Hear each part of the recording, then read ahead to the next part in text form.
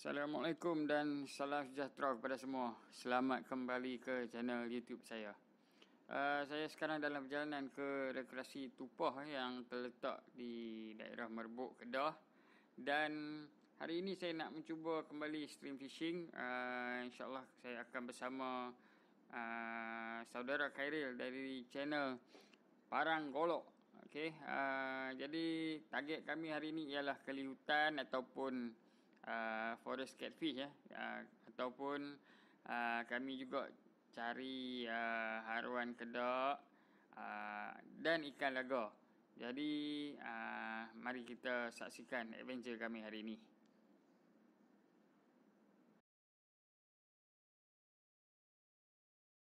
Tengok kena lagi tak beta.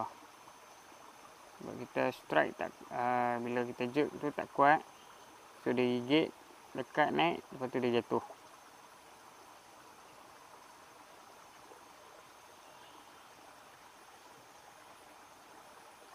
Dia masih lagi attack ni.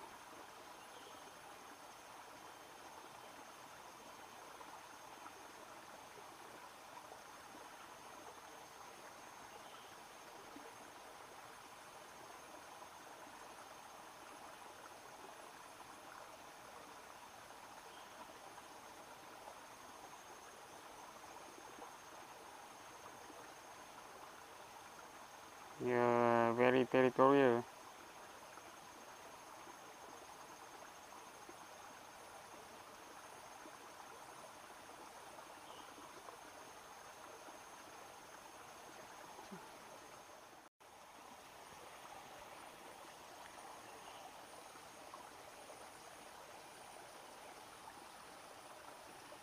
Try sekali lagi, tengok beta ni nak ambil tak. Tak kena. Dia lekat. Dia tinggal balik. Oh, ada 2-3. Patutlah duk rasa ingat sekok. Punya ada 2-3 ekor beta.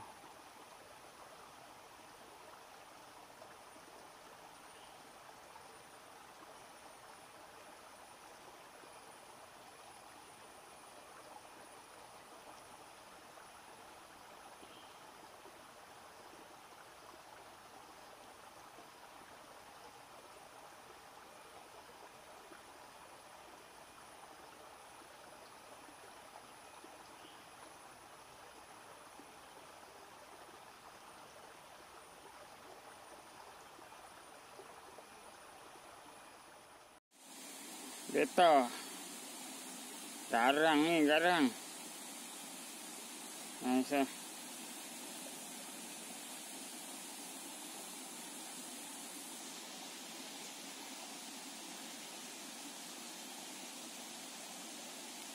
Masih tak bawa aquarium. Kalau bawa aquarium tadi ambil bawa balik.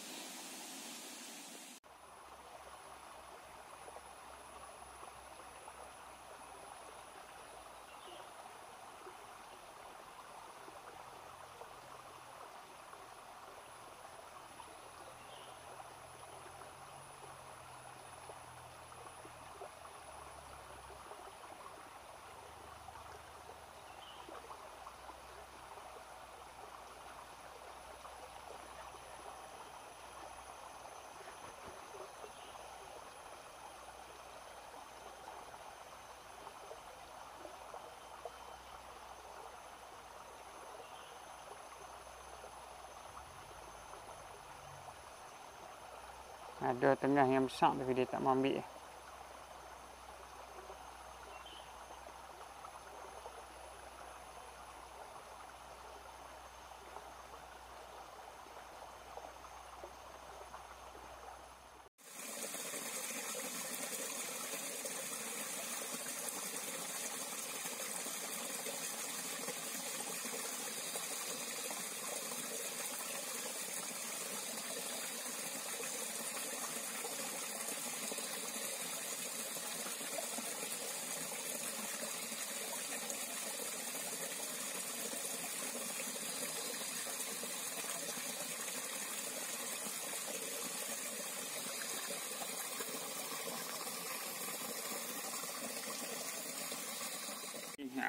Dapat sekok lagi.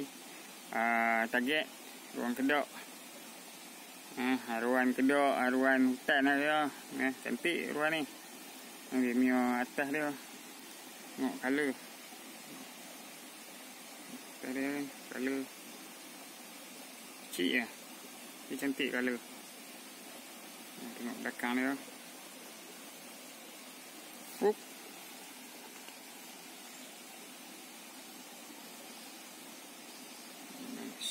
Nice. Siapa yang tak kenal, ni lah haruan hutan ataupun haruan kedok.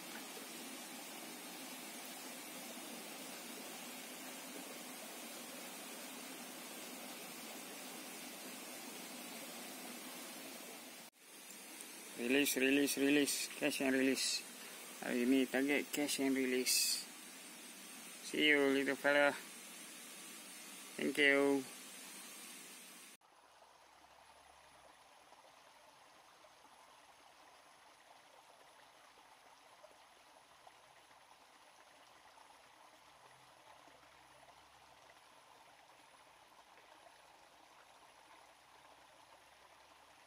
Tadi betul lah kerja duk kacau.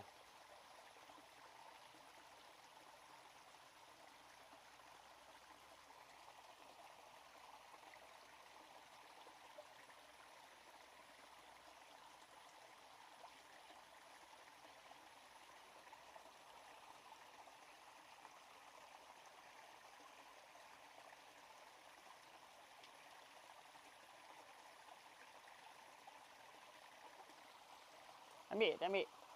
Kita ambil.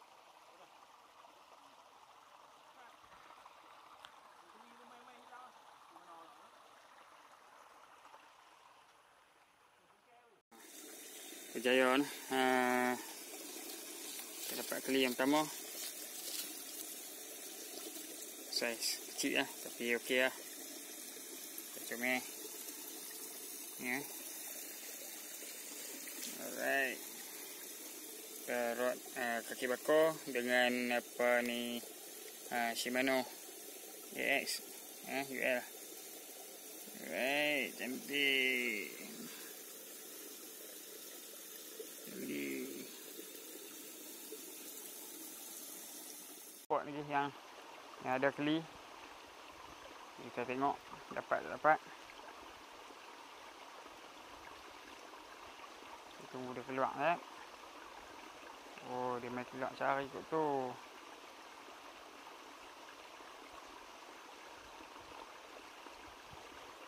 Alright. Ya.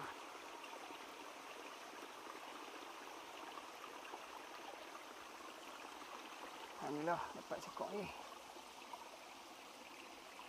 Umpan sangkut pula.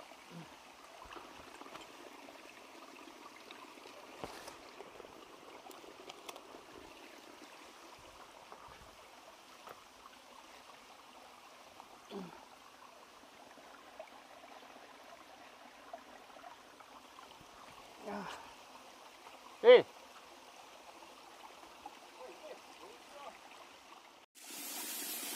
Alhamdulillah ada sekok lagi rezeki. Dan keli. Ini 2 ekor.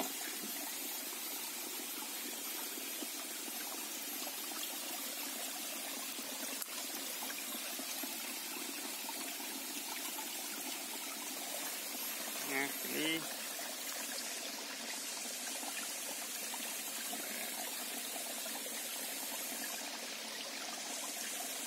Keli apa tak tahu, keli kayu ke, keli hutan.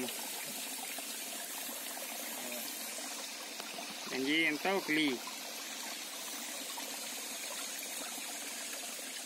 Tengok sekali lagi tempat yang sama. Tengok ada beta saya dalam ni. Dan beta good size juga. Kita tengok. Ada keluar tadi.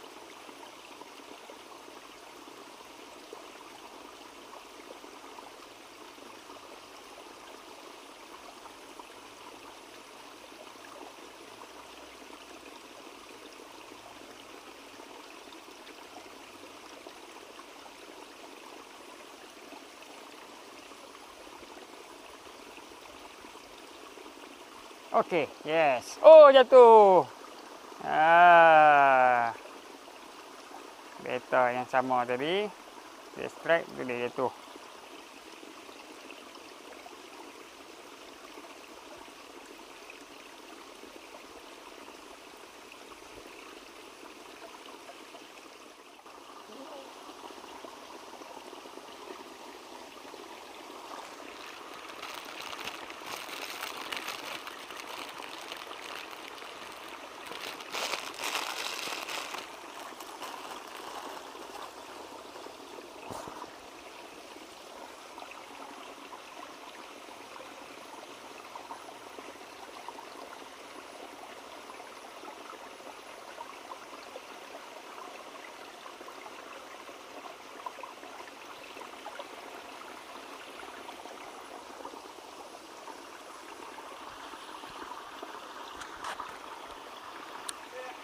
Saya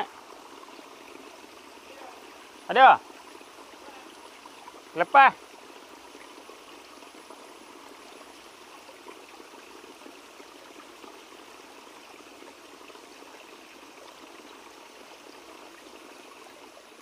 dua kali dah jatuh. Saya try kali ketiga tengok lubang ni. Amboi, lubang ni beta dia garang, keli pun ada.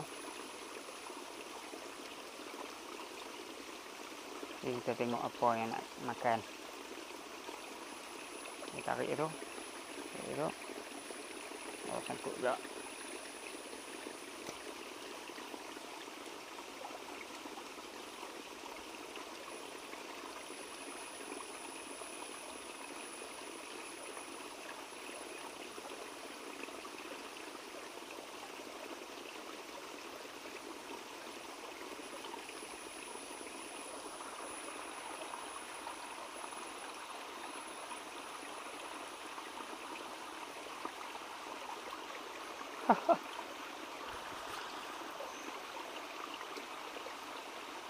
Sekarang beta ni seronok.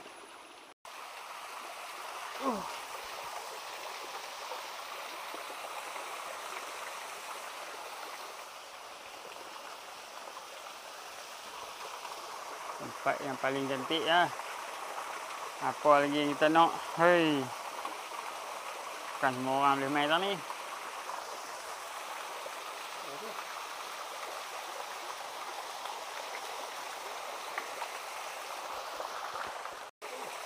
Dah boleh. Straight.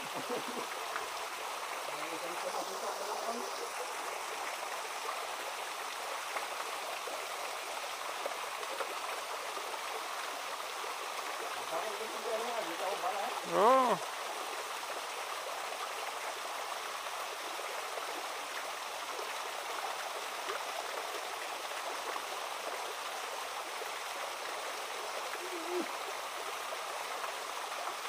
Paham.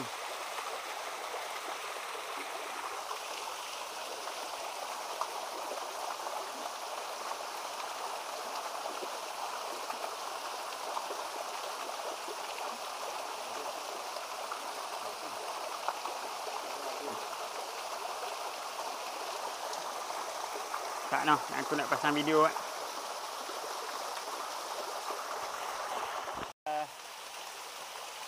Ni spot paling cantik dalam dunia. Nak naik sini kena jaga sikit lah. Bahaya ni sebab hutan. Jadi kami 2-3 kali dah sini. Jadi insyaAllah kalau ada rezeki, kita jagalah tempat ni. Jangan bagi potong lah. Harap macam tu lah. Next time kita main pun tempat ni akan terpelihara lah. Tak ada orang kacau. Patut ni memang tak boleh main ni. Jadi kami terjah lah. Ikut anak sungai.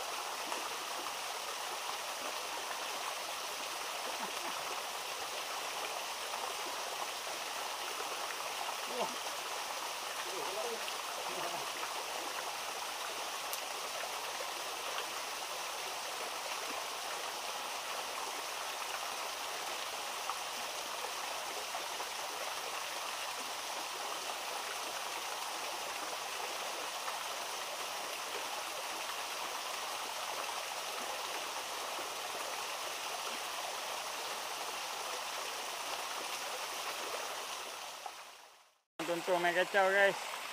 Tu nampak ada bawah. Bawah tu ni keluar lah. Cari makan. Wah, kita try bagi dah. Kita bagi makan dah. Bagi dia makan guys. Nak tuntung tu nak makan nak. Bagi makan tengok. Beta pada. Tu beta buat lari. Tengok tuntung. Tuntung main kacau. Ya. Dia ambil makan dah. Ini yang duk mencuri roti ni.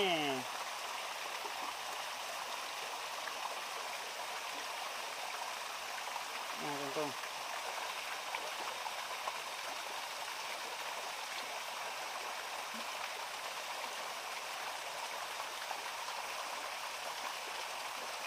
Makan. Makan.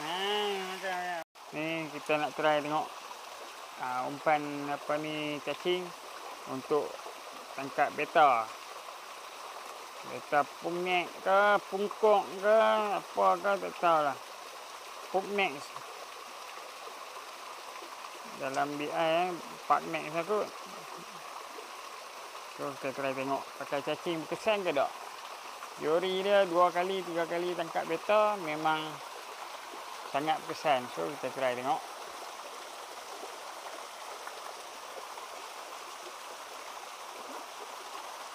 Bawa.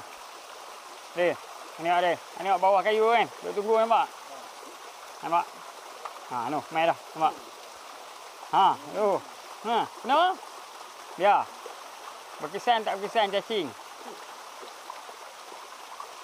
Dia cukup marah dengan cacing. Beta. Apa dia keluar pula dah. Apa ni labi-labi ni. Main pula dah beta tu. Nampak dia keluar dah. Dia jongoi. Orang Kedah kata jongoi. Nak kena. Dia tengok lepas pula. Dia cacing dia cukup pantang. Tabuh kali lagi. Tengok. Beta kecil pun mau juga. Oi, dia main. Hai, minta makan ke? Oi, dia main minta makan. Nah.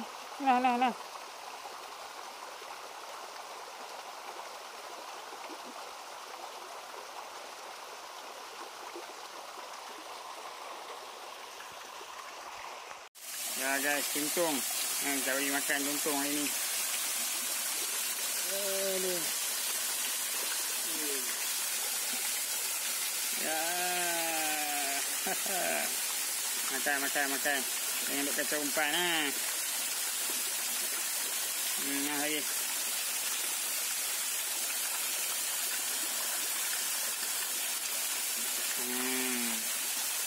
Duk makan umpan. Macam mana?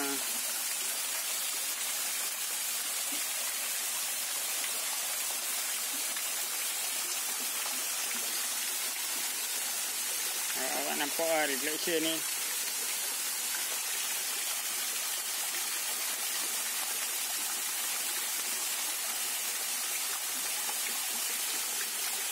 Salah satu lah apa kelebihan kita boleh tengok. Lapak tu dia.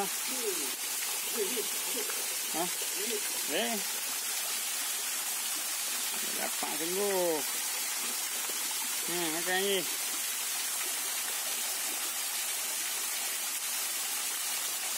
Tepi tu makan tu. Tu dia kenyang. Kenyang dengan kacau umpan sudah. Mengai jadi bagi makan tuntung.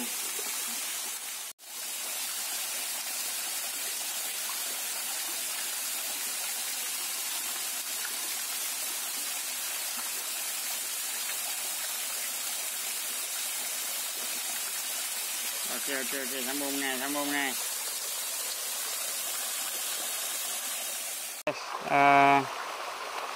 Sekali lagi kita nak pakai beta pakai cacing. Kita tengok berkesan tak berkesan. Ni kumpan rehat pula dah.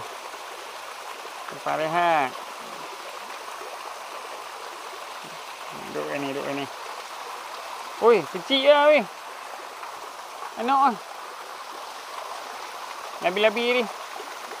Tuntung kalau labi-labi lah. Ni. Oh, halus lah. Oh, kena dah beta. Tekok. Ha, dapat emsak ni. Ha, dia. Oh, jatuh lagi.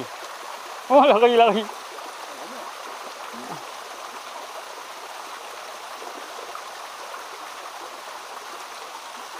Beta memang cukup marah dengan ni lah, dengan cacing. Memang terbukti lah guys. Satu lagi kita cuba. Tak boleh. No. Bukan untuk hang nak OT lah. Nak OT. Oh, ada OT tu. Nah, ambil OT tu. Oi.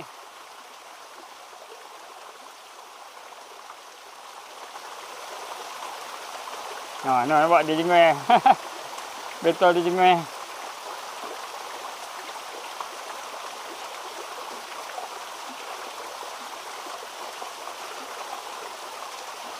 Boom. Dia. Memang kena lah. Saya tak mau nak strike kan. Tengok ni, jaga kawasan bawah kan. Tengok saya dia bagi pula. Oh, 2 ekor atas sana ni. Dia ni lah tak pergi aku strike hang tak ikut.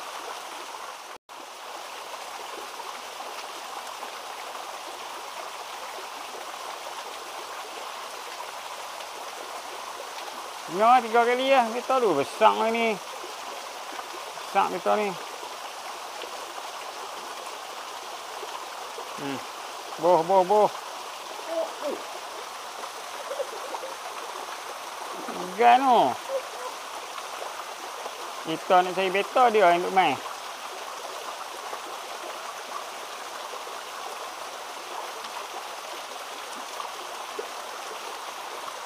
Ni labi-labi.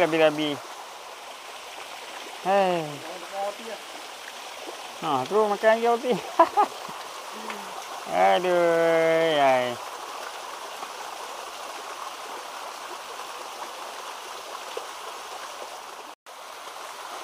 Alah, sangkut kayu.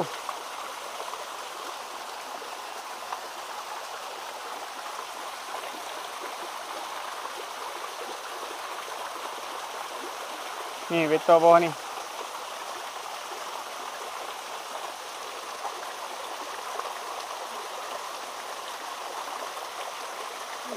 Oh, du. Wang kedok. Ya, tu dia, wang kedok. Ya. Oh, cantik. Alhamdulillah.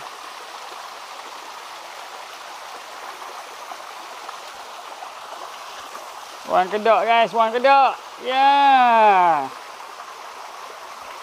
Alhamdulillah, sekok lagi wang kedok. Oh, yang ni much bigger. Woohoo. Oh. Dapat wang kedok sekok lagi. Tengok color dia. Ya Allah, cantik Allah bar. Oh, cantik color. Puas hati ya. Memang puas hati. Nah, laksat pakai. Oh, dia. Very nice. Yeah.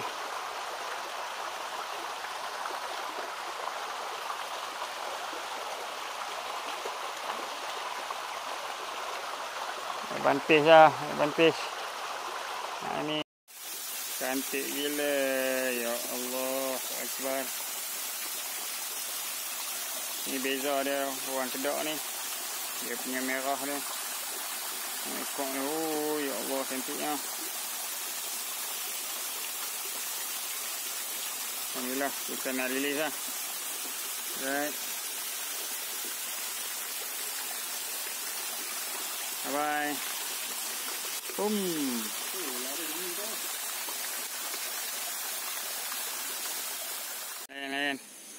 Layan.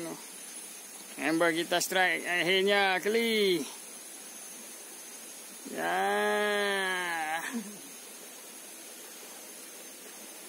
Lesen keli.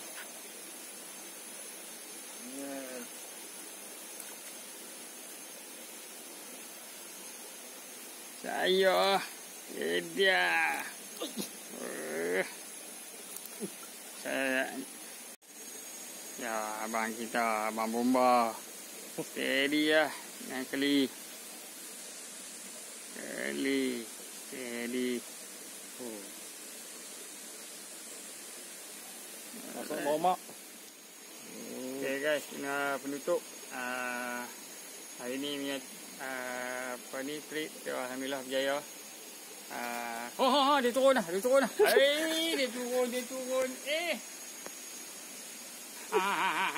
Namai curi. Amboi curi. Bagi. Tengok. Rompak. Kita nak buat closing tak boleh. Aduh. Okey, ni kedok yang last nombor 4, nombor 5 dah. Jadi harap-harap kita dapat lagi ada lagi trik yang macam ni. Sebelum habis PKP ni penutup lah. Jadi lepas ni PKP bolehlah kita ronda tempat lain. Jadi stay tune. Kita jumpa lagi next time. Peace.